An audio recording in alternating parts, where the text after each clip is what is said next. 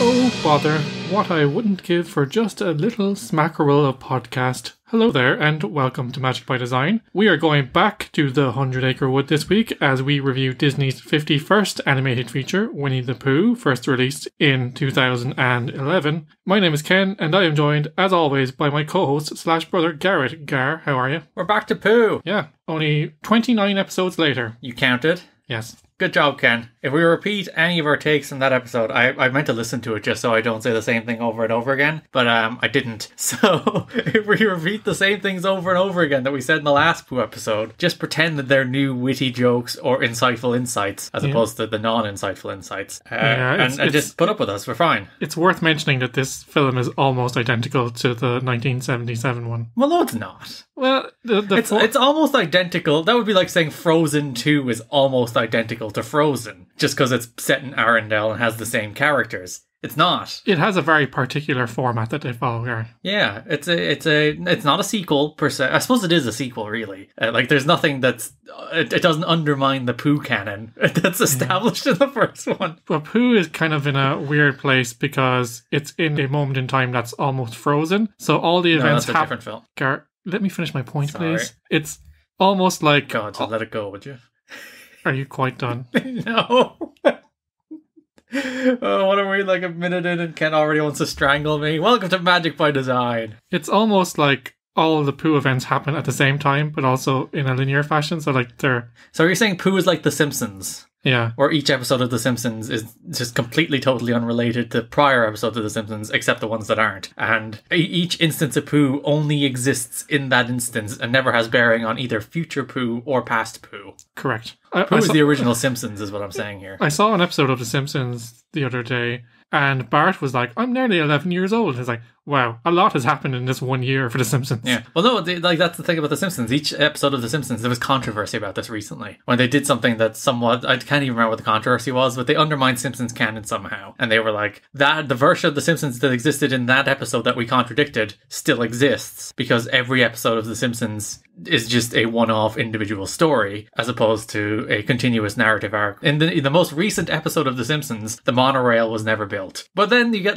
Maud Flanders is dead, you know? And they've had several versions of how Marge and Homer met. There was one episode where they were in the 90s grunge scene, even though they grew up in the 70s. So, if you're trying to make sense or stitch this together, it's not going to happen. Yeah, because surely, there's the episode in which Maud Flanders dies, and surely she should then be alive for all other episodes, because prior episodes don't have bearing on future episodes, except the death of a character. So, it's basically what I'm saying is The Simpsons makes it up as they go. There is no canon, and I guess the same is true of Pooh. Pooh just makes it up as he goes. He's like, honey. This film, Gar, you touched on it there, is a revival of the Winnie the Pooh franchise. It's the 5th theatrical adaptation released.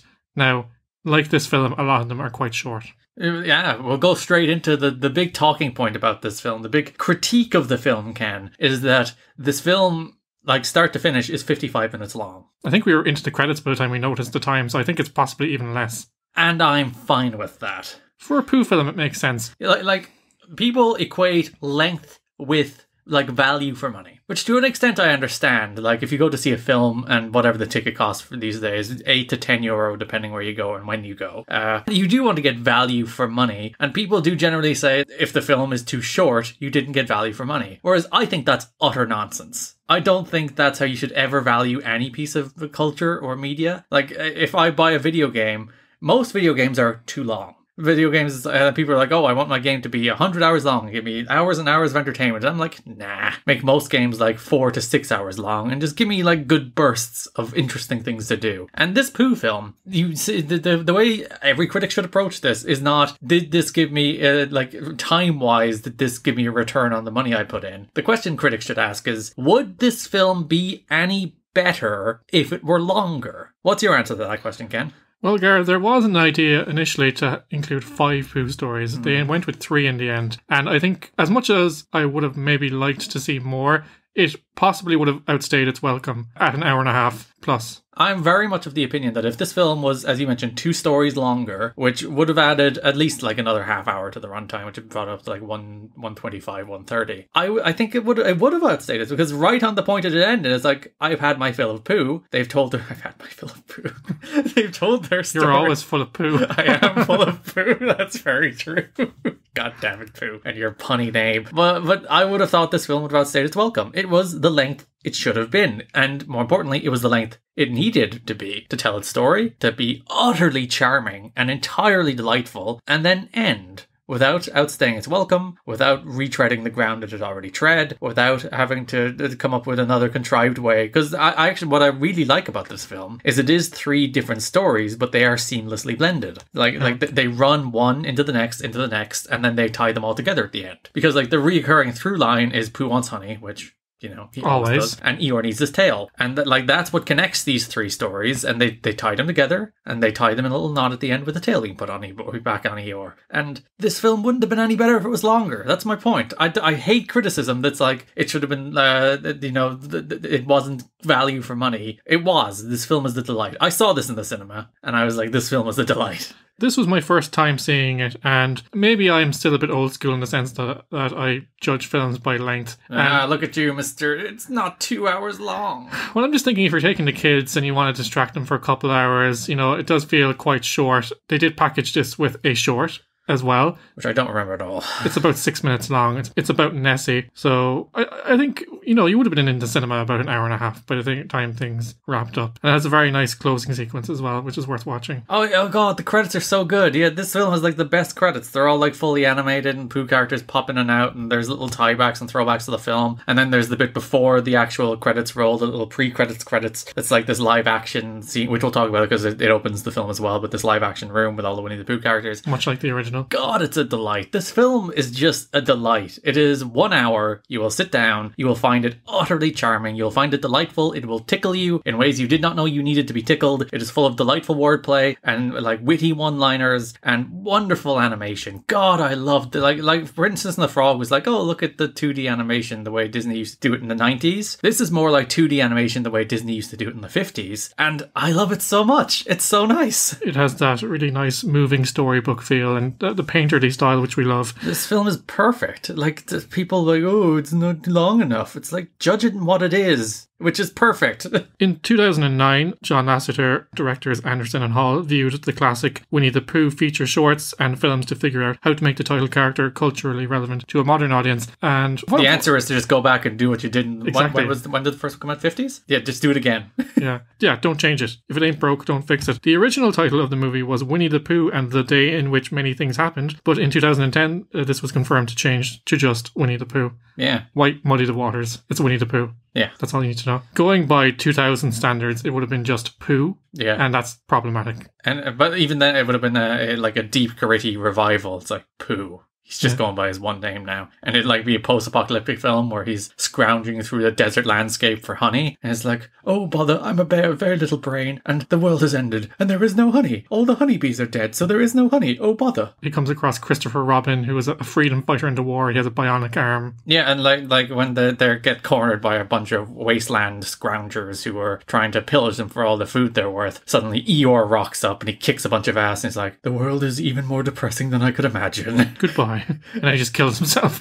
And Rabbit is hoarding things down under like some hole somewhere, and he's neurotically doesn't let anybody in, and he doesn't trust anybody. And Owl is definitely the villain. And Owl is the one that has thrived in this post-apocalyptic landscape, who is just like running the economy of the end of the world. And then Piglet, what's Piglet doing in a post-apocalyptic? No, Piglet's dead. Piglet's the one that died. He's been dead years. Yeah, Piglet's the one that's just like, oh no, he's the first to go. This is the gritty Winnie the Pooh reboot we need. I watched Love and Monsters during the week, which is a post-apocalyptic film on Netflix, so that's clearly where my headspace is. Yeah, you're mixing the two genres. Yeah, Dylan O'Brien would be in it for some reason. Production on this film began in September 2008, and Lasseter said that Disney wanted to create a film I'm just picturing like the group of like Pooh and Eeyore just stumbling across Piglet's grave in the middle of a desert wasteland, and like the solemn melancholy moment of Pooh realizing his friend is dead. And he hasn't quite come to terms with it until that moment. Oh, Sorry.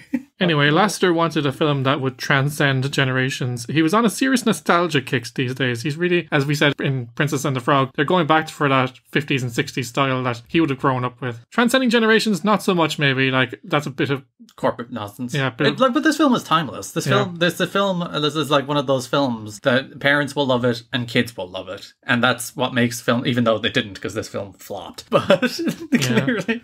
the visuals are very crisp and clean. This film won't age in the same way Dinosaur aged. Yeah. You know, we watched Dinosaur and we're like, ugh. Like, people will watch this film in 70 years and go, oh, geez, that animation really held up. Because in that regard, in the same way we'd watch, like, Sleeping Beauty and go like, oh, you know, that animation really holds up. Because it's simple and sticks to the basic principles that founded animation. Winnie the Pooh was released in April 2011 in Europe and July 2011 in the United States. The film received largely positive reviews from critics who praised the acting, script, animation, humour and soundtrack, not to mention the fidelity to Milne's original stories. Yeah, you do get that offbeat humour in there. Yeah. However, it was commercially unsuccessful, grossing only 50 million on a budget of 30 million. Likely the reason we haven't seen a 2D feature since, but it did feature stiff competition from the final Harry Potter film. God damn it. People went to see Potter over Pooh. What a terrible choice. Also, staggered releases is such a weird thing. Like, it does still happen sometimes, but, like, it was so much more common back in, like, even a decade ago that, like, Pixar films wouldn't come out here for, like, 4 months after they came out in America. And sometimes we get it first, weirdly. Yeah, and it's, like, such a weird phenomenon when you think about it. It's like, what are you doing? Didn't that happen with Endgame? Well, no, it was, like, a week or so, though. Like, those are, they're in the same window.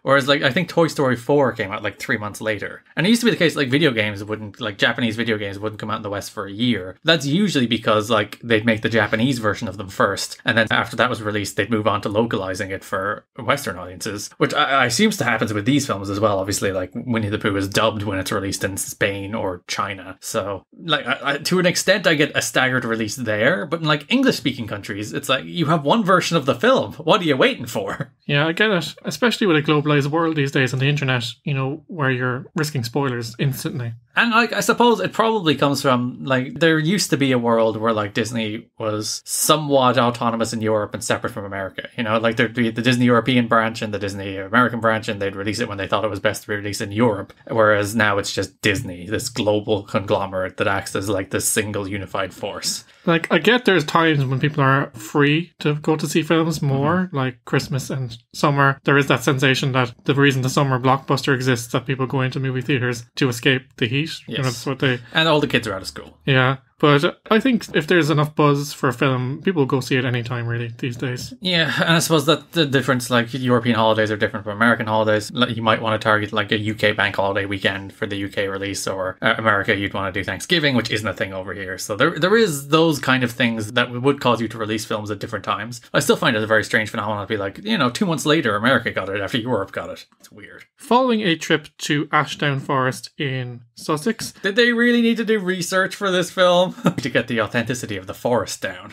Yeah. We have to go to England. Sorry, guys. Give us a free trip to England. Yeah, we got... I mean, everyone else got a free holiday, so... Ashdown Forest, as you may know, is in southeast England and is the inspiration for the forest in Milne's stories. The filmmakers also enlisted Bernie Mattinson, who was a Disney veteran that worked on the 1974 short Winnie the Pooh and Tigger 2, to serve as lead storyboard artist for the film. I think that's a smart move because they're preserving the iconic look of the characters and the style while updating it for a modern audience, because basically the only difference is that it's a bit more fluid and graphical because it's made in a computer, but the look is very similar to the 70s film. Yeah, and it keeps, like, the institutional knowledge there, and it makes sure it's consistent with what it used to be, even if it's 40 years on from that person's version of Pooh. I thought you were going to say someone who worked on the original film, and it's like, what would he have been, like, 80? Well, I'm not sure when Pooh originated. I don't think it was maybe as far back as the 50s, but maybe late 50s or 60s. You can Google there, Gar. There had been some talk of using CGI for this film. Director Anderson stated that if this were a fully CG animated animated film and rendered Pooh, it just wouldn't feel right. We wouldn't be doing the characters justice. Oh yeah, Many Adventures of Pooh was 77, so that's actually quite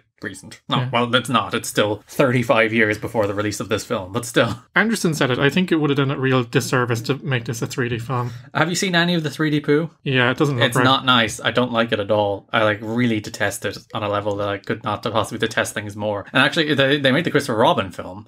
Was that Christopher Robin is the Disney one, right? Yeah. As opposed to the documentary. Goodbye, Christopher Robin. Is the documentary. No, that's the biopic, not a documentary. Yeah. Different things. But the choice they made in Christopher Robin, instead of making them 3D versions of the 2D characters, they made them 3D versions of the teddy bears, which was so much a smarter choice in terms of rendering those characters in 3D than just taking this Pooh. We have Pumpkin Pooh back, by the way.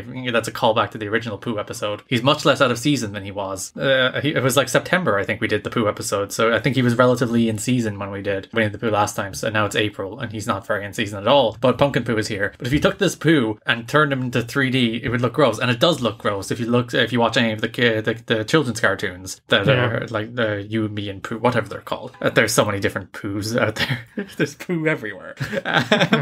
Yeah, I mean, it looks gross. That's the moral of the story. I hate it. If you take the Garfield movie or even the Sonic film recently, I don't think it looks that bad, but it does just jar with the environment. It's clearly a cartoon on top of live action, whereas we'll talk about the Christopher Robin film later, I'm sure, in The Legacy, but it just blends more because it has the look of a weathered plate thing. Yeah. Rather than just 3D, and the shape of Pooh, it'll look really weird. And Rugrats is getting a 3D reboot, and just seeing those characters in 3D, they're just gross. It's ugh. And the thing is, even if they textured it somehow, but it's that really almost old school, early 90s looking 3D. Yeah. Where they're really round and just monotone. It just looks terrible. Yeah, especially because Rugrats was never, I wouldn't say Rugrats was the pinnacle of animation. It looked great, but it had this distinct look to it. That's what I'm saying. And part of the appeal was that it had a bit of a janky, hand-drawn style, you know? And Pooh has this clean storybook that goes back to the original character animations, and it's great. Many of the animation staff from Princess and the Frog were brought in to work on this film. The reason being because the production used the same software utilised for Princess and the Frog, Toon Boom Animations Harmony. 2D. Yeah. The last 2D film as well, by the way. This is the death of 2D. And, maybe this is, they've released this 2D film, this 2D Pooh film, that flopped. It didn't lose money, but it certainly didn't make money. Yeah. So, maybe broke even, just about broke even, I'd say. And when you look at the success of Tangled, which was a big hit, versus Princess and the Frog, which again was a modest hit, maybe they are Princess and the Frog didn't set the world on fire, Pooh didn't make money, and these 3D films are making money. So maybe it is truly the point at which Disney sat down and said 2D animation at Disney is now really well and truly dead. But as a piece of art in its own right, I think the way they're able to mimic, they're inking and painting digitally, but they're able to mimic the hand painted storybook style. And if you're watching the two films side by side, you notice that the colours are a bit more vibrant. You notice that it's a bit more fluid. But you could watch those two films, and if they stitched them together, you wouldn't notice much of a difference, and that's a big achievement. Well, the aspect ratio is probably different, but actually, no, 70s probably not. Yeah. But yeah, it's a very pretty film. And it's very pretty in a way that's not similar to Princess and the Frog. I said Princess and the Frog is very much, we're doing 2D again, whereas this is just it's just effortless. It really does feel effortless that they've thrown back to this style, and they've the storybook motif, which is just as clever in the first film as it is here. And it's just, I love it. It's such a delight. One thing that just popped into my head there, I don't know why, but every time they use the type or even just focus on it for a while they're saying a line from the movie or telling the story or transitioning to the next part of the story. I don't know what type of font they use, but it just looks so pleasing on the eye, the way they present it. Crisp white background and that bold font. Yeah, and the way that the words pop out when the narrator says them, and the way Pooh interacts with them, and the little gags they do where Pooh is running along and the word runs out, and he falls over and Pooh's I wish that paragraph was longer. Yeah. And when they get out of the hole, the narration is the ladder that they climb up. Yeah, and it spells the words. It's so clever. It's such a fun idea. So well implemented. And it was in the first film as well, obviously. Yeah. It's just such a cool idea. I love it. Much like the original Pooh film, Winnie the Pooh is based on the eponymous novel by A.A. Milne with illustrations by E.H. Shepard. You have a Pooh map there on your shelf, Gar. Yes, you got me a Pooh map of the 100 Acre Wood for Christmas. That's famously by E.H. Shepard. Let me get it. Yeah. That's the kind of ASMR that the listeners are looking for. Oh yeah, that's me picking things up. There's Rabbit's friends and relations. Relations spelled Raletions. The inability to spell or pronounce words is a key feature of Pooh. I'm going to get the Pooh book out again. All the Pooh memorabilia. Ah! Ken's going to edit some of that out, I'd imagine. We'll tidy it up in post. Yeah, so we have the map of the Pooh world with all the Pooh characters and all their houses, so you know now where everything is relative. It's because it's important to establish a sense of space, Ken. I'm sure we'll tweet these out in the Magic by... what's the Magic by Design Twitter handle? Magic...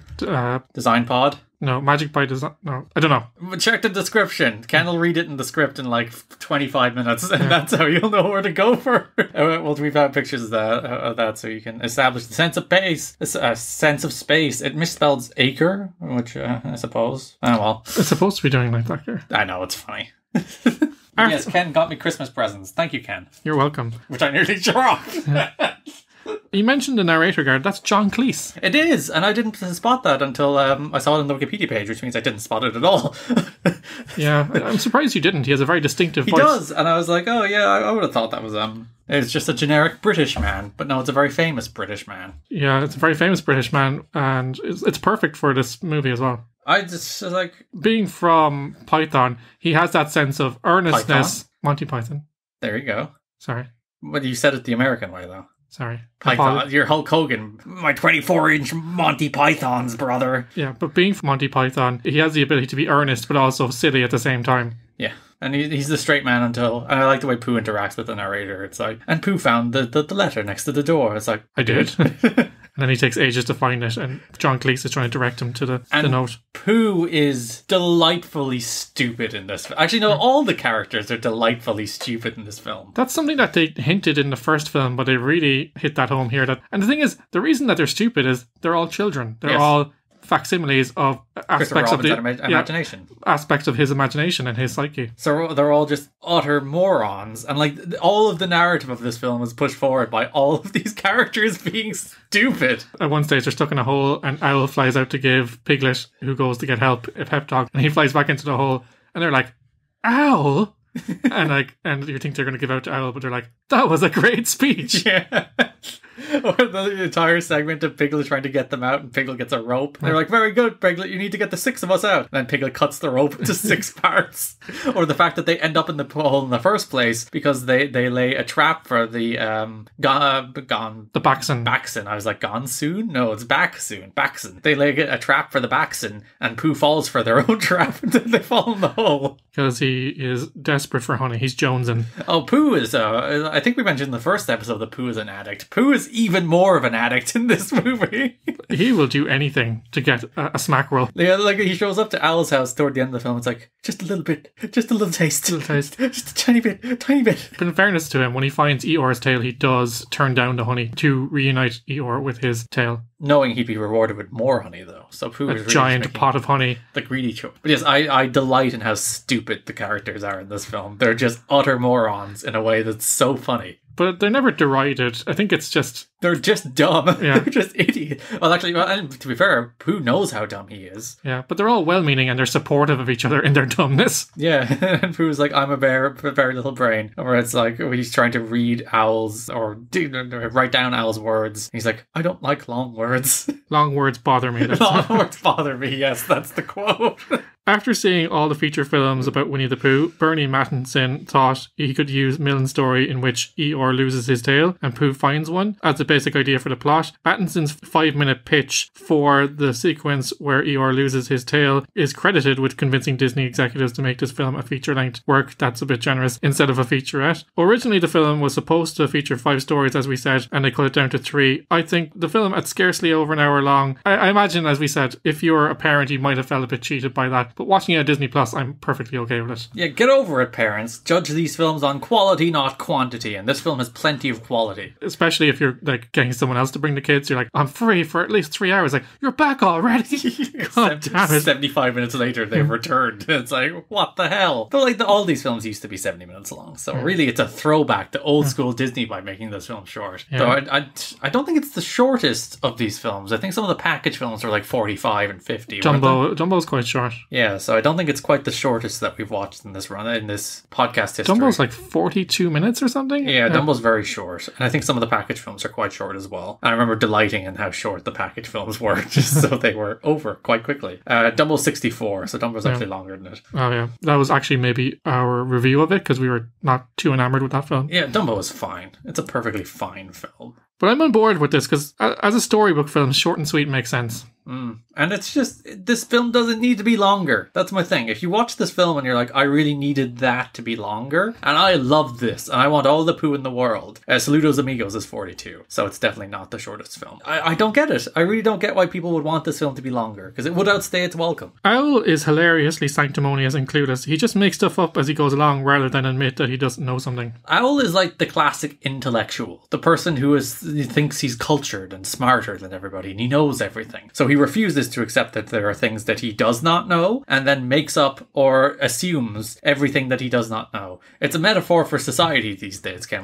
When you see these people acting as intellectuals on Twitter and whatnot, that they simply cannot accept. And usually it's the intellectual work yourself into a shoot, where it's like, I see the true narrative here because I'm the only one who is truly thinking and the rest of you are sheep. And that it just ends up that person being wrong. And Owl is clearly a satire of that kind of character. Yeah, just, admit you're wrong. We don't know everything. Admit you're just stupid. Like, everybody in the world doesn't want to think they're stupid because, like, there's this weird fear that you'll be exposed, and there's the whole imposter syndrome stuff, which is entirely real. And most of the time I have it. We don't know lots of things. I am an expert in practically nothing. The only thing I would say I am an expert in is the history of TNA wrestling, which is the most useless thing to be an expert in. Well, it's very useful to you, Gar, because you got a job out of it. Yes, it's my actual career. But other than that, I am not an expert in literally anything. I'm not an expert in Disney movies. There's people that know more about these movies than I ever will. I'm not an expert in video games. I'm not an expert in anything actually useful and practical like science or medicine. And I'm not going to ever assume that I am. I will always defer to people's expertise in those fields instead of convincing myself I've done some reading and I the intellectual approach, quote unquote. I'm stupid. I've accepted that. There's plenty of things I don't know. I've accepted that. And Owl is obviously the kind of character who has not. Played very well by Craig Ferguson. I think he's a bit too much. Well, I think, but he's well known as a chat show host, so he wouldn't do too many film roles. So I think he was just laying it on a bit thick. But yeah, I enjoyed it. I thought his performance was just maybe there was too much of Owl as opposed to too much of Craig Ferguson. But like Craig Ferguson also played a role in How to Train Your Dragon, Ken, in those films. He was better than that. He played, was it Gobbler? Is that the name of that character? I think so. So there you go. He's a veteran of animated movies. Yeah, he just takes the paycheck and shows up in the booth and shouts for a while. In a British accent, even though he's Scottish. Pooh's puzzled face from this movie has become quite the popular meme. Pooh is so stupid and confused all the time. And he's like, how can I get honey? And he does that face, and that face is a meme. You know it, you've seen it. I also think the Baxon sequence is great. The Baxon. I really love the chalkboard style. It seems like even the 100 Acre Wood is not free of conspiracy theories, and maybe even imaginary play friends need a big bad to blame all their problems on. Well, yeah, that's always the Pooh thing, though, isn't it? The heffalumps and the feasels? Weasels? Woozles. Woozles, there we go. All of those are fake. All of those are just these imaginary villains that they've whipped up in their head, and usually out of, like, misinformation or misreading a letter. And actually the best part of it is when they're singing the Baxon song, it's like, and we'll be back soon after we take down the Baxon, whatever the lyric is, and Owl is, back soon? That sounds like Baxon. There's probably nothing there.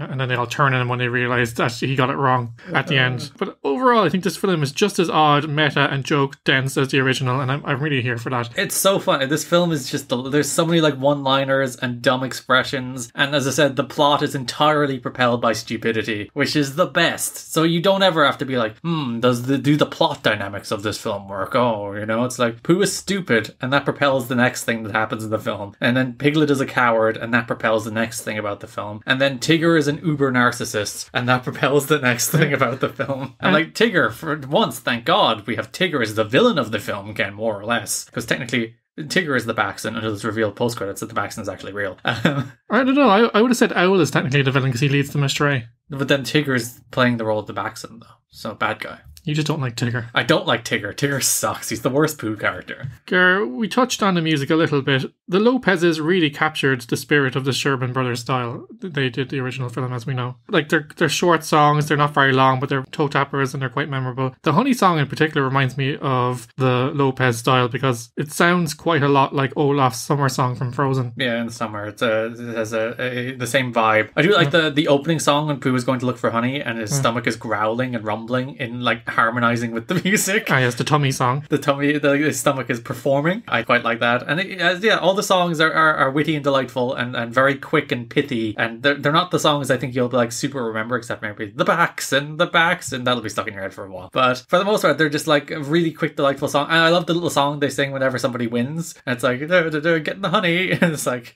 no. Enjoy. And it's like, nope, Pooh didn't get it. And then Kanga wins, and Kanga's like, don't sing the song.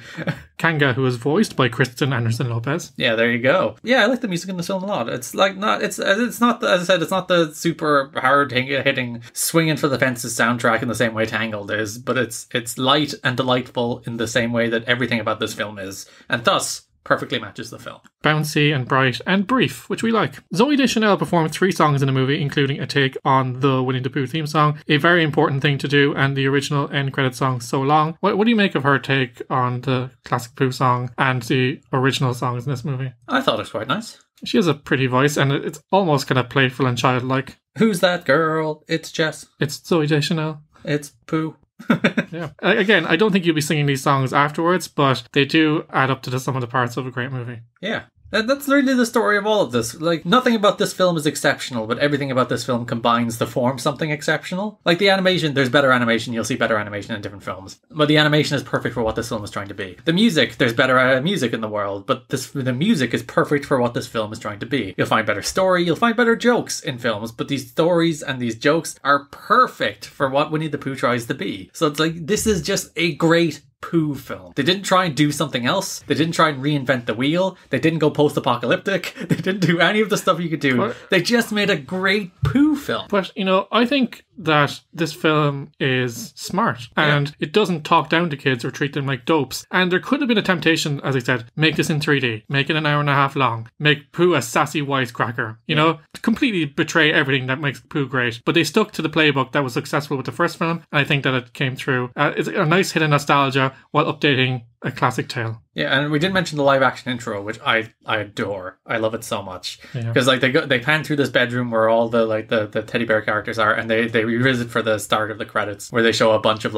scenes from the movie being reenacted by the teddy bears, and it's just so delightful. And that room is fully detailed in a way that it feels like a more full set than you'd see in most actual live action films. I'd love to see the prop department go through and we need these kind of books here to really add this character and these toys, and this is the kind of setting and furniture that really works to amplify the Pooh characters and the period of time in which Christopher Robin is supposed to have been a boy. It's just such a delightful way to both open and close the film. Yeah, and since the film, it ends at around 51, 52 minutes. We're deep into the credits by the time we noticed the 55-minute time, and I think it was nearly at the end of the credits at that point. But the credits are worth watching by themselves, so I view them as part of the film. Yeah, there's a post-credit scene, so watch all the way, even though we skipped the post-credit scene, we didn't actually watch all of the credits. That's the beauty of Disney Plus. Yeah, I like this film a lot. Eeyore is a delight in this film. I think when he was given the cuckoo clock tail, he's like, nice tail, much better than the rest of me.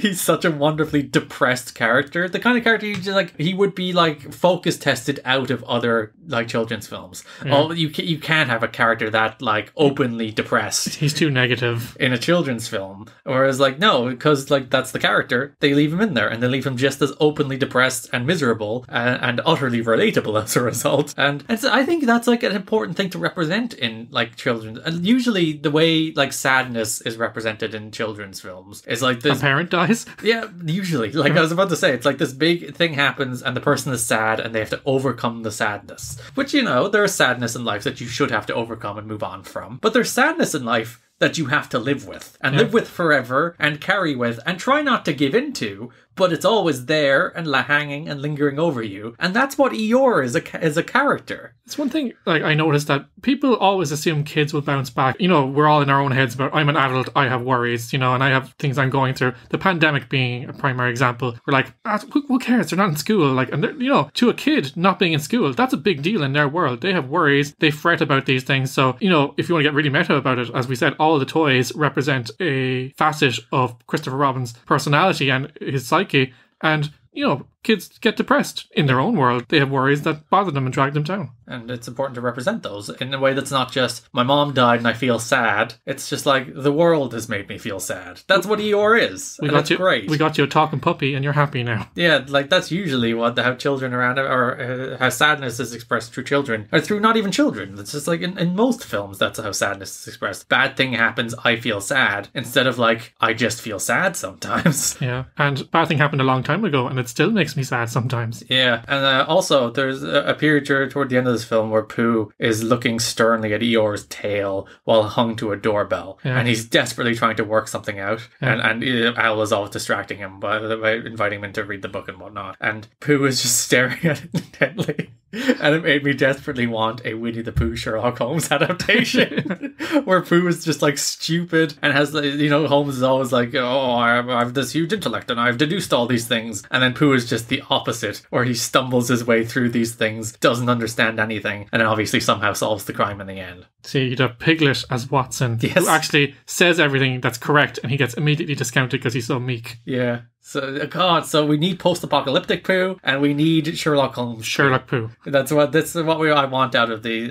like the next step for Winnie the Pooh. Or you do a Great Mouse Detective Pooh crossover. How good would that be? Like he solves a crime in the 100-Acre Wood. Yeah, they're both in England. And probably during roughly the same time period. It writes itself, Gar. As of 2021, Gar, we're going into the legacy now. This is Disney's most recent traditionally animated theatrical film. We've referenced this in recent weeks. We haven't seen one since. It's a death of 2D. And I don't think they have 2D projects on the books, do they? No, I think, as we said in recent weeks, there is an option to use it if the creative team thinks it's the right choice, but I don't think that's the case. I think they're actively discouraged. Yeah, like as I said, after Princess and the Frog, like it was a modest success, but not a huge success, and Tangled made more money. And after Pooh didn't make any money, it's just they probably like, all right, 2D is done. We tried, which to be fair, they did, and they still use it in TV and stuff, so it's not lost. Yeah, and I do wonder, is it just like 2D?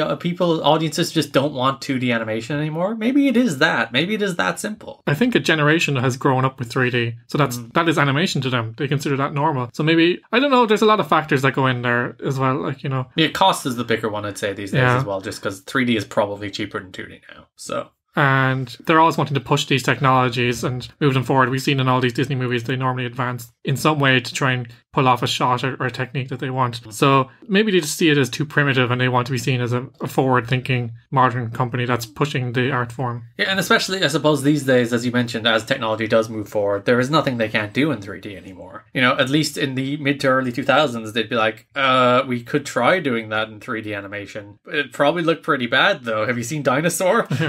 Whereas now it's like, yeah, we can do whatever we want. True. This is the first collaboration between Disney and the Lopez's, a partnership which would, of course, give us Frozen in a few films. Which would torment parents forever. Yeah, and they are the Sherman brothers of the modern age.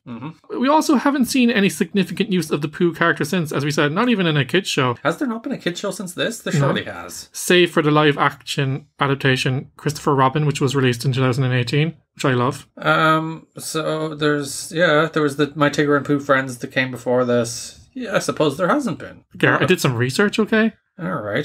What's this Doc McStuffins stuff? Doc McStuffins is a doctor who fixes toys. Oh, so there's probably some Pooh crossover there. Yeah. That's the reason it's listed on the Wikipedia page. So yeah, Disney has mothballed Pooh. It's very upsetting. Yeah, in fairness, Well, actually, no, they make Christopher Robin, but still. And Pooh is ubiquitous in theme parks. Yes, his theme park rides. He has the Many Adventures of Winnie the Pooh and Pooh's Honey Hunt in theme parks. And, the merchandise is still very popular. He was in Kingdom Hearts 3, which is all that matters. He visited the 100 Acre Wood, he did some rhythm games, he shot some turnips. But, I reckon you could make a pretty nice Pooh series in the style of this film for Disney+.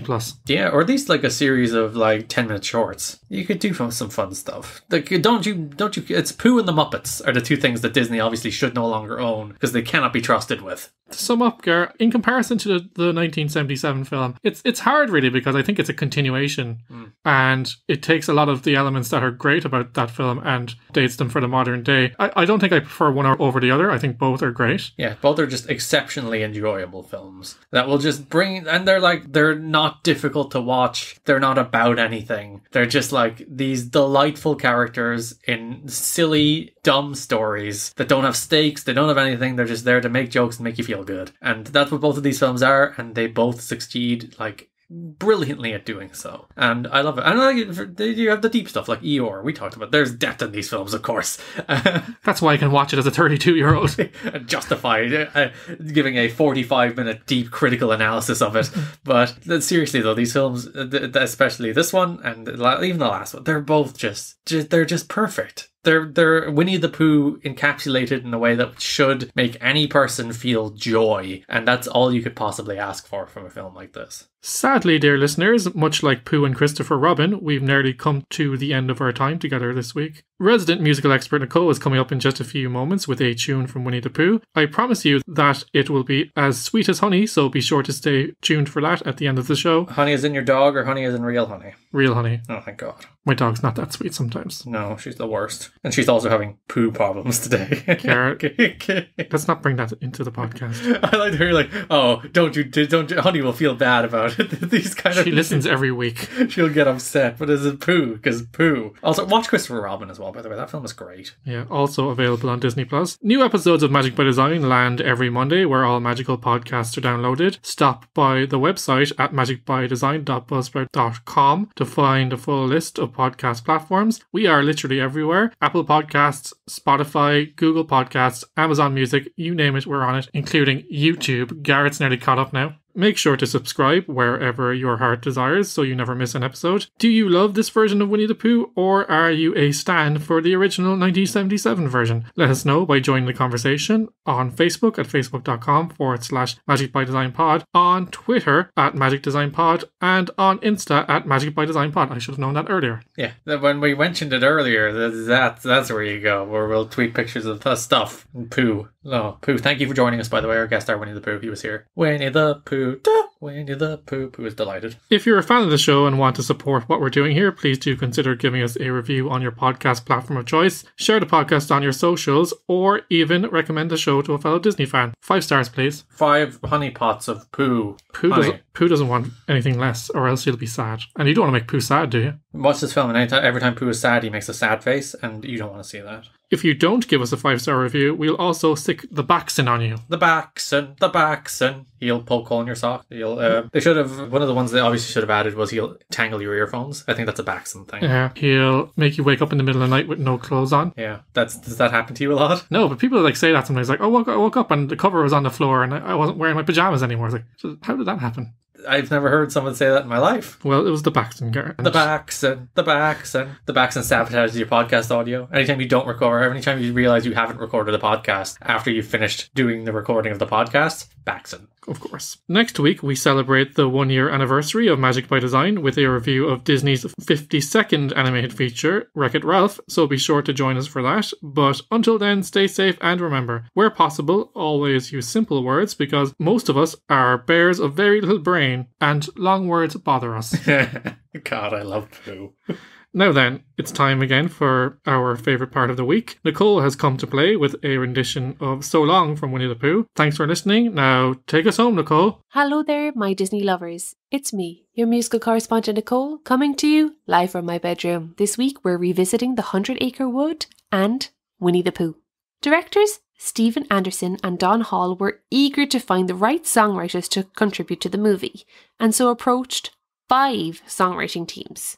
The successful duo were Robert Lopez and Kirsten Anderson Lopez. The winning song that got them the gig was their version of Everything is Honey, a song where Pooh experiences hallucinations while desperately hungry for honey. Their inspiration came from their lack of sleep after having their newborn, Annie. The duo wrote 7 songs in total, including the Tummy Song, A Very Important Thing to Do, Everything is Honey, the Winner Song, the Baxon Song, Pooh's Finale, and It's Gonna Be Great. Zooey Deschanel performs 3 songs in the movie, including a version of the Winnie the Pooh theme, Everything is Honey, and So Long, a song written by Deschanel with she and him bandmate Matthew Ward, which plays during the credits. The film was scored by British composer Henry Jackman, who scored music for DreamWorks Animation's Monsters vs. Aliens and Puss in Boots, as well as X-Men First Class. Jackman was supported by fellow Brit Christopher Willis, who composed additional music for the movie. The song So Long by She and Him was nominated for a Grammy Award for Best Song Written for Visual Media. Here's my version. Before you enjoy it, I must add a disclaimer that I may have removed the vocals from the original track as I couldn't find a backing track anywhere, so you might hear a little bit of Zoe. So go ahead and enjoy it. It's not complicated, but very hard to grasp. But every time I see you, I laugh.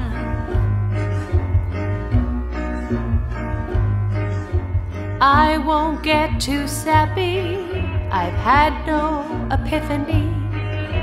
I just enjoy your company. You test my nerves, it makes me stronger. So can you bother me a little bit longer? Hate to say goodbye, goodbye. Hate to say the end, 'cause it's been so long since I made a friend. Hate to say goodbye, goodbye. Hate to say the end, 'cause it's been so long since I made a friend like you.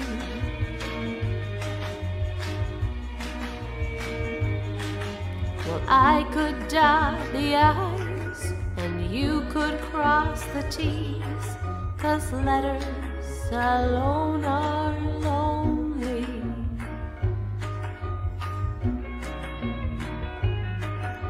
Well, I could be the blossom and you could be the bee, and then I could call you honey. You test my nerves, it makes me stronger. So can you bother me a little bit longer? Hate to say goodbye, goodbye. Hate to say the end, 'cause it's been so long since I made a friend. Hate to say goodbye, goodbye. Hate to say the end, 'cause it's been so long since I made a friend like you. Some like to be alone, independent and on their own, all alone. I guess they're free, but not me, not me. Hate to say goodbye, goodbye. Hate to say the end, 'cause it's been so long since I made a friend. Hate to say goodbye, goodbye. Hate to say the end, 'cause it's been so long since I made a friend like you. Hate to say goodbye, goodbye. Hate to say the end, 'cause it's been so long since I made a friend like you. Yes, it's been so long since I made a friend like you. Yes, it's been so long.